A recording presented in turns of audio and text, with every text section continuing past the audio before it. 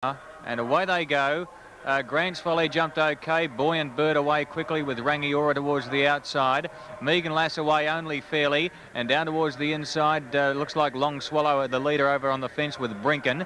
Brief Visit going up there early, showing plenty of pace. And just in behind them, Gala Black with Grant's Folly.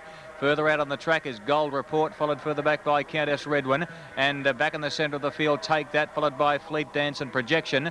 While over on the outside fence, it's Buoyant Bird in front there from Rangiora. Also showing pace is Court of Heaven. And also up there is Super Jinx and Long Swallows up on the outside bunch with Raffet. And Cara given a scrub up with a whip from Court of Heaven.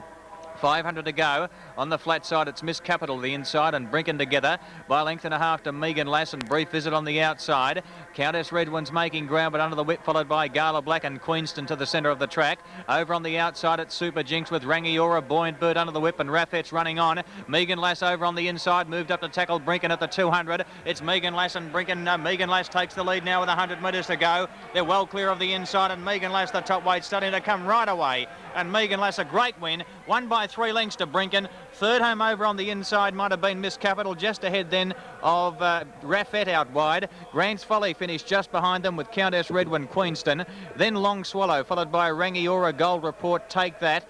Further back, Gala Black with Brief Visit, who knocked up from Gay Citrus.